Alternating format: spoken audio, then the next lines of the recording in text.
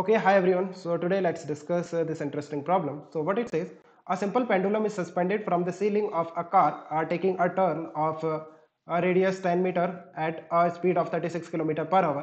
Find the angle made by the string of the pendulum with the vertical. If this angle does not change during the turn, take the value of g as 10 meter per second square. Fine. So आप देखो एक car है जो एक curved path पे move कर रही है and radius of curvature of the road is given 10 metre, right. और ये जो कार है इसमें आपने एक पेंडुलम अटैच करके रखा हुआ है, इस तरह से ये कार है and the speed of the car is given 36 kilometre per hour, so you can multiply it with 5/18 to convert it to metre पर second. Check, it is coming out to be 10 metre पर second, right. सो 10 metre पर second से इस car को turn लेना है इस road पे जिसका रेडियस ऑफ कर्वेचर इस पॉइंट पे 10 मीटर है। Now whenever a object moves in curved path, तो उसे एक उसका एक सेंट्रीपिटल एक्सेलरेशन होता है, तो कार का भी एक सेंट्रीपिटल एक्सेलरेशन होगा इस डायरेक्शन में which will be v square upon are. और ये सेंट्रीपिटल एक्सेलरेशन कार को कौन प्रोवाइड करेगा? Friction between the tyre and the road, right. वहां से इसे ये सेंट्रीपिटल एक्सेलरेशन मिल जाएगा।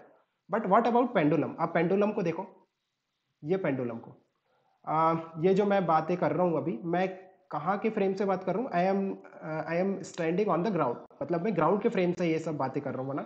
We can solve this problem from the frame of reference of ground, या तो ग्राउंड से कर लो और you can solve it from the frame of reference of the car से भी हो जाएगा। सो पहले हम ग्राउंड से बात करते हैं। सो ग्राउंड से हमें ये सेंट्रीपिटल एक्सेलरेशन दिखेगा कार का, राइट। नाउ आप पेंडुलम को देखो, पेंडुलम अगर इस पोजीशन में है ना, वर्टिकल। सो अगर आप पेंडुलम पे देखो तो ऊपर की तरफ टेंशन लग रहा है और नीचे की तरफ इसका वेट लग रहा है।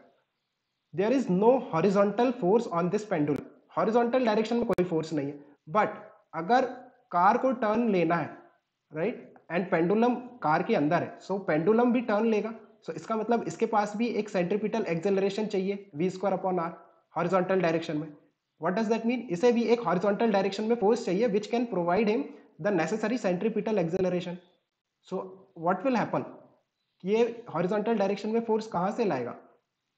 सो ये क्या करेगा, किसी एंगल पे टिल्ट हो जाएगा, वर्टिकल के साथ किसी एंगल पे टिल्ट हो जाएगा, सो दैट टेंशन का एक कंपोनेंट हॉरिजॉन्टल डायरेक्शन में आ जाए which can provide him the necessary centripetal acceleration. आप देखो, मान लिया किसी एंगल थीटा पे ये टिल्ट हो गया, right. So now draw the free body diagram.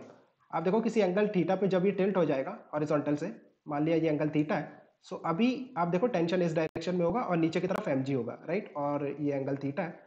अब आपको कंपोनेंट लेना है टेंशन के, तो ऊपर की तरफ t cos थीटा और इस डायरेक्शन में आप देखो t sin थीटा आ गया। सो ये जो t sin थीटा आया है हॉरिजॉन्टल डायरेक्शन में, this force will provide him the necessary centripetal acceleration to move in this curved path, है ना। सो इस डायरेक्शन में आप फोर्सेस को जीरो कर दो, that is t cos theta is equal to mg। इस डायरेक्शन में फोर्सेस बैलेंस हो जाएंगे। और जो हॉरिजॉन्टल डायरेक्शन में है that is t sin theta, है ना, is equal to force is equal to mass into acceleration. इस डायरेक्शन में कितना एक्सेलरेशन है पेंडुलम का? v square upon r। सो आप देखो दो इक्वेशन आ गई। सो हमें थीटा चाहिए, सो दोनों इक्वेशन को डिवाइड कर दो। आप इक्वेशन 1 है और ये इक्वेशन 2 है, सो इक्वेशन 1 बाय इक्वेशन 2। सो देखो राइट लेफ्ट हैंड साइड पे tan थीटा बच रहा है, that is v square upon R G. सो यहाँ से you can find out the value of tan theta. v का वैल्यू कितना है? 10, so that will be 100, r is 10 और g is 10, so that's 1, tan theta is 1। what does that mean? theta is equal to 45 degree, right. सो ये problem हमने अभी solve करी है from the frame of reference of the ground के frame से। अब हम बात करते हैं कार के फ्रेम से। अब देखो कार के फ्रेम से अगर मैं फ्री बॉडी डायग्राम बनाता हूँ पेंडुलम का, सो कार पे ऊपर, कार में जब हम फ्री बॉडी डायग्राम बनाएंगे, सो ऊपर की तरफ टेंशन, नीचे की तरफ mg। बट कार एक नॉन इनर्शियल फ्रेम है बिकॉज इसका एक एक्सेलरेशन है इस डायरेक्शन में v square upon r, right. So from non inertial frame आपको एक शूडो फोर्स दिखाना पड़ेगा opposite to the direction of acceleration of the frame. सो इस डायरेक्शन में शूडो फोर्स आएगा कितना? m into we square upon r।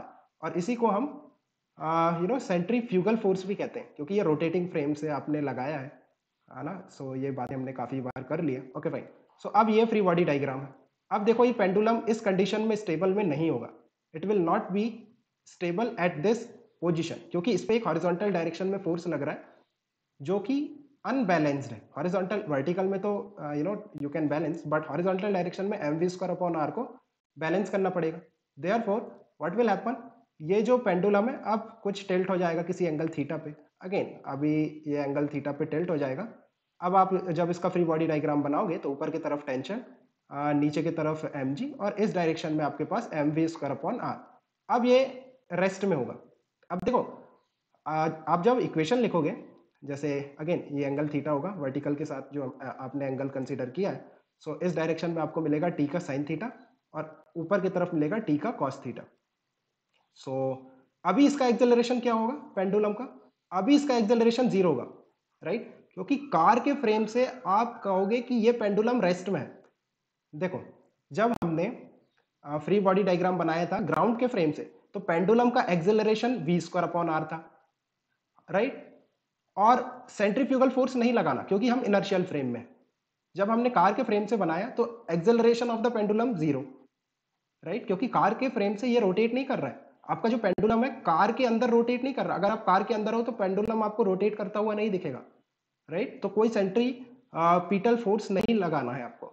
And but centrifugal force लगाना है because you are in non inertial frame, right. So car के frame से acceleration of the pendulum zero है, but आपको सेंट्रीफ्यूगल फोर्स लगाना पड़ेगा because you are drawing the free body diagram from a non inertial frame. Okay fine, I think you have understood. सो देखो, अब हम forces को बैलेंस कर देंगे क्योंकि net force on the pendulum should be zero because acceleration of the pendulum is zero. So T sine theta horizontal direction में should be equal to M we square upon are, और T का cos theta that should be equal to M G. देखो आप same set of equation आई है, ऊपर जाके check कर लो। T sine theta, देखो T sine theta M we square upon are और T cos theta is equal to M G, है ना, T cos theta M G. So same equation आई है तो आपके आंसर भी सेम आएंगे, है ना। So you can also find out the value of tension, कि कितना टेंशन लग रहा होगा, है ना, जब वो किसी एंगल पे टिल्ट हो जाएगा। Fine, I hope you have understood. Let me know if you have any confusion. We can discuss further. Okay guys, keep working hard. Best of luck for your exams.